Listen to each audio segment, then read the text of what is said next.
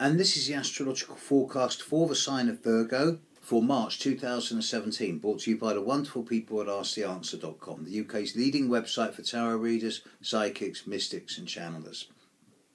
Most of you are in a pretty good state this month. The exception here is those of you born from about, say, the 17th to the 20th of September, Saturn squaring your sun, and you're under a degree of pressure at the moment, and you're being asked to weed and prune and streamline. This is just a few of you, and it's not going to last long, just a couple of months. But if you're one of these people, then stay below the radar screen and get your priorities right.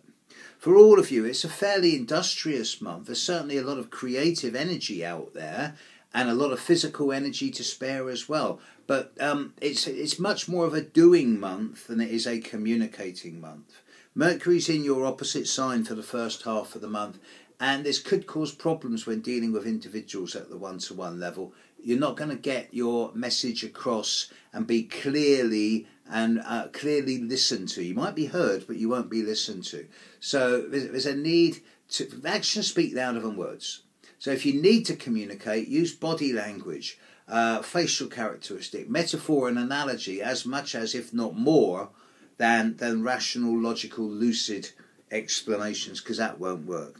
Now, it is the once every year Virgo full moon at about 3 p.m. UK time on Sunday? Yeah, Sunday the 12th of March.